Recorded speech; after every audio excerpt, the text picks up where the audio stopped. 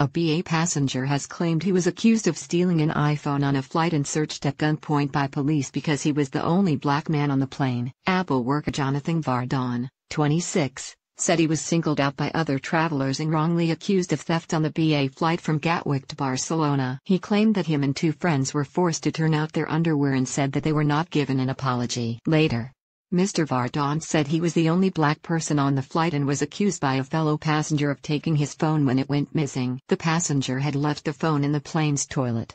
He took to Twitter and wrote, "What a surreal experience. I was wrongly accused of theft on a BA flight from London to Barcelona.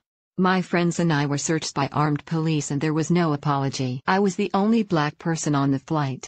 Mr. Vardon, who works at an Apple store in London, told the Mirror, "It felt like other passengers singled me out because I was the only black man on the plane. It was mortifying." His partner Drew Clausen, 58, described the incident as outrageous before saying that several people could have used the bathroom. He also said that Mr. Vardon's easygoing nature meant that the 26-year-old immediately turned out his pockets. He said, "Jonathan, being so easygoing, did turn out his pockets, and we thought that was that." But despite being searched on the plane, they were later met by 7 police officers when they arrived in Barcelona.